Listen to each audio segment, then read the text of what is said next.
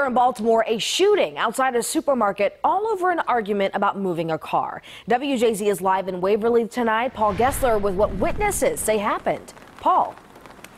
Yeah, Nicole, they say that this man was parked out in front of this giant grocery store on 33rd Street waiting for family that was inside checking out. Police say there was some sort of dispute.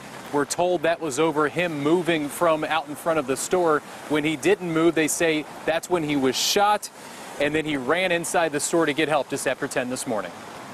A silver Chevrolet attracts attention Thursday morning in Waverly. 4th of July, you know, everybody supposed to be happy and be with their family. The teenager inside, a gunshot victim after a dispute with another driver. Even though this is Baltimore, this ain't Mayberry, just today of all days, just to see this.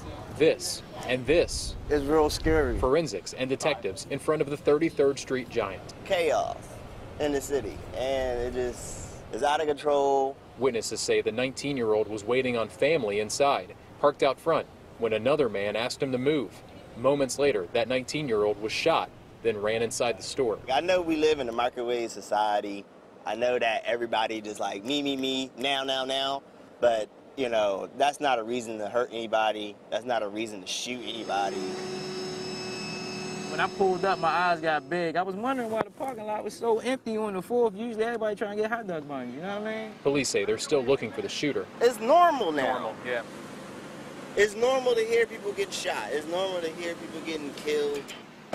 The victim, shot in the left forearm, was taken to the hospital with what are described as non-life-threatening injuries. I'm just blown right now, man. I'm blown. That's, wow.